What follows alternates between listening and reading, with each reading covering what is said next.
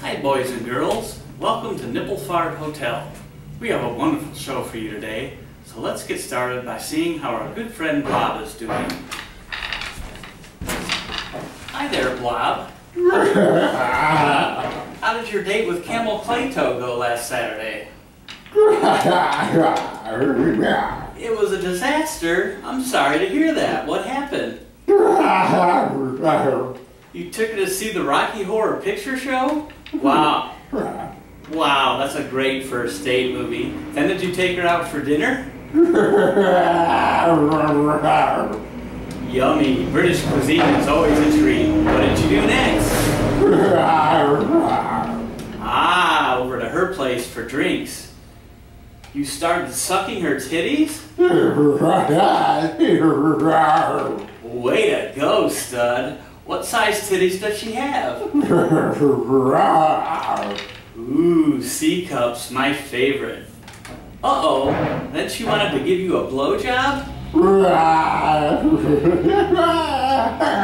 Oh, I know you don't have a cock and balls, Blob. That's my fault and I'm sorry. But I'm going to fix that for you right here and now. Fortunately, I just happen to have a nice new big cock and balls already made. Let me just put these on for you. Like so. Okay.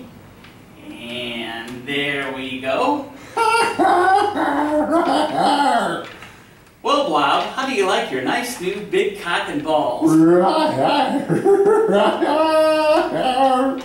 Great. I'm so glad you like them. Now, as you may or may not have noticed, your nice new big balls are blue. Well, not to worry, Blob. I promise that they will change into their normal color as soon as Camel Clay gets hold of this dick and swallows your nice big load. Yes, Blob, that will feel great. So let's get you ready for your next date with your little soon-to-be sperm bag girlfriend. We'll just put on the old standard, a nice bow tie. There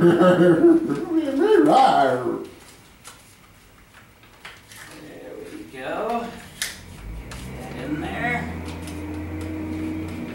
And yada-ta-da-ta-da! The old Fred Astaire, so you don't look like some typical great trash, meth-addicted loser.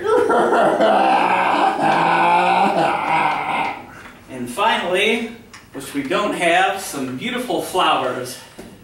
Which will help get Camel Clay in the mood to suck your nice new big cock. That's the spirit, you horny little fuck. So off you go. I'll wait up for you. Bye. Okay, boys and girls. According to a new law that was passed just a few years ago, I have to go inform my nice new neighbors about my past criminal history. So goodbye for now.